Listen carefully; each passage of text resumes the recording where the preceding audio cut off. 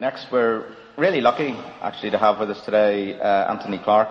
Anthony is the chair of the British Business Angels Association, amongst other things.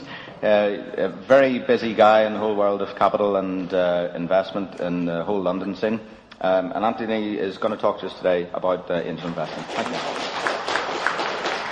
Thank you, and welcome to everybody. And it's good to see so many of you here so early in the morning. And my thanks to Helen from INI and to Alan and Steve for inviting us over here today. And just to really introduce myself, I chair the British Business Angels Association. You'll hear in a minute that it's a trade body for the United Kingdom, and we've been established as a trade body for about 5 years. And why are we here, and what's the importance of today's event? Well, about 6 or 9 months ago, we at the BBAA were looking at the returns from our members, and we were noticing some interesting trends. This was really at the bottom of the cycle. We were finding that our members, our angel groups across the UK, were reporting that deal flow was considerably up from the year prior to that, as much as 50% in some parts of the UK. The issue we also found was that the amount of money that was available from the investors in the networks to invest was very restricted, and what investors were doing was following their portfolios. There's only a certain amount of capital they've got to invest. Typically, angels will invest about 10 or 15% of their disposable wealth. So wealth was being shrunk. Property markets and stock markets were reducing wealth. Angels had a finite amount of capital to invest. They were supporting their portfolios because the portfolios of their investments, they couldn't get any exits. The M&A market had crashed. There was no flotations on AIM. No trade sales, really, in the market. Everything froze over. So we could see a real crisis developing in the UK at the early seed and start-up stage of just a shortage of capital. So we went to our government and we said, look, what are we doing about this problem? We keep reading about banks and all the support, billions of pounds being put into the banking system. What about risk capital? And the government actually did respond, and they said, well, OK, what do you want us to do? What do you suggest? And we just said, well, what we think would be appropriate is to run an awareness campaign across the UK to actually raise the profile of this asset class, because it tends to happen a little bit in the dark. And there's very little known about the angel community and exactly who they are and what they do and how many of them there are out there. And we just felt there was a potential opportunity to introduce this asset class to a whole different group of people that perhaps hadn't thought about it in the past, and put their wealth with managers and wealth managers and found that hadn't really worked out for them, and this gave them more control of their own investment sort of decision making. So we started with this campaign. We got support of our government. In fact, it's running in the 9 English regions, and we're delighted to be over here as well. And we thank INI for taking an interest and Halo for taking an interest, because we felt this was a real opportunity to perhaps widen your interest here today about the whole activity of angel investing. And as a coincidence, and not perhaps a coincidence, we also carried out some research in the fall of last year. And this report, which is in your pack, called Siding with Angels, will be part of my talk this morning. We'll get there now. That's it. So before we start, I'm going to ask you, the audience, just to get to know you better. How many of you have ever made an angel investment? Can you put your hands up if anybody in this room has ever made an angel investment? That's very interesting. I have one angel investor. So that's good, because I've got an audience of people now that perhaps will learn something this morning about this marketplace, and perhaps you'll take these messages to the people that you interact with in the community here. You've heard a bit about my background. I've been angel investing since 1995. I've had my usual crop of successes and failures, as we all do. More recently, I've been working in the funding side by creating angel co-investment funds to invest with business angels. We feel this is a very powerful model. Indeed, there are now 45 of these funds across Europe.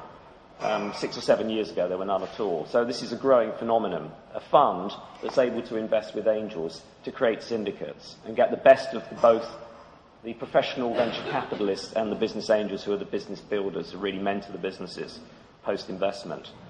But it's important we just all understand, before we get into this talk, what is a business angel? There's a lot of misunderstandings. I'm sure many of you watch The Dragon's Den and you've got your own views on what business angels is about. It is not like what you see on The Dragon's Den. It's a great TV program. My children said to me some time ago, Daddy, we had no idea what you did, and they love this program. Now, they said, now we actually know what a business angel is. It's fascinating, and they're sitting in front of the TV every night this program comes on, because I think it is an interesting phenomenon to be able to get into small businesses and invest. But the dragons on TV give those entrepreneurs an extremely hard time, and most business angels are actually not that way at all. They're more aligned to the entrepreneurs in these very early stages. So what a business angel is, it's an individual who's not involved with a business prior to investment. This is a person who is making their own investment decision to invest in a business where there's no previous family connection. So you're acting almost as a small venture capitalist. This is not love money. This is not money where you're backing a family or a friend in the early stage of a business growth. Indeed, a business angel will typically come in after that. And our research, which I will refer to later, indicates that most business angels invest after businesses have had about £100,000 of friends and family money, love money. So there's no family connection. But typically an angel will invest and get involved in the business afterwards. And that's a really important ingredient, the mentoring, experience and skill that can bring to those companies. Indeed, on Dragon's Den, one sees many times now the entrepreneur pitching and then actually taking a worse offer than one dragon, maybe offers to put 100,000 in for 20% and somebody 100,000 for 15%. But they take the 15% because they think the entrepreneur and the angel can work together to build a stronger business. So that mentoring and support, connected activity is important. So an angel will typically get involved. So if you're an entrepreneur, you just want the cash and you'd want to get on and run your business. You don't want any interaction with the angels. That's probably not for you. So where do angels fit into the food chain? Well, typically, when we start a business, we have to believe in it ourselves. We have to put some of our own cash into it. We will go knocking on the doors of people we know who probably won't make an informed investment decision. They'll make a judgment on you, an entrepreneur, your personality. They trust you. They'll look less hard and strictly at the actual business opportunity, and they'll believe that you can deliver it, and they'll trust you. So businesses will just about always start with that friends and family, neighbours' money. But if the business has potential and can grow, it's not a lifestyle business, a business you and I could set up, maybe open a shop, and then a week later we're trading and we get a bit of stock on credit and we get customers paying cash, and we can almost be cash flow positive from day one. We're talking here of growth businesses where entrepreneurs are developing intellectual property. They're developing a business that will take a while to get through the funding gap and actually get through, we describe, the valley of death to get to the promised land. So there's a funding gap. And angels are classically the investors that drop money into that funding gap, pre-venture capital. And the emergence of angel co-investment funds is a new phenomenon. If we were sitting here 10 years ago, it would have been friends, family, business angels, formal venture capital. Now we've got this sort of hybrid of co-investment funds, tend to be relatively small funds, sub £30 million, who are prepared to go into that investment early growth and early risk decision making. And as the business matures and starts to grow and become more established, the risks, in theory, become less, and the venture capitalists will tend to swarm around those businesses. They don't like coming in here.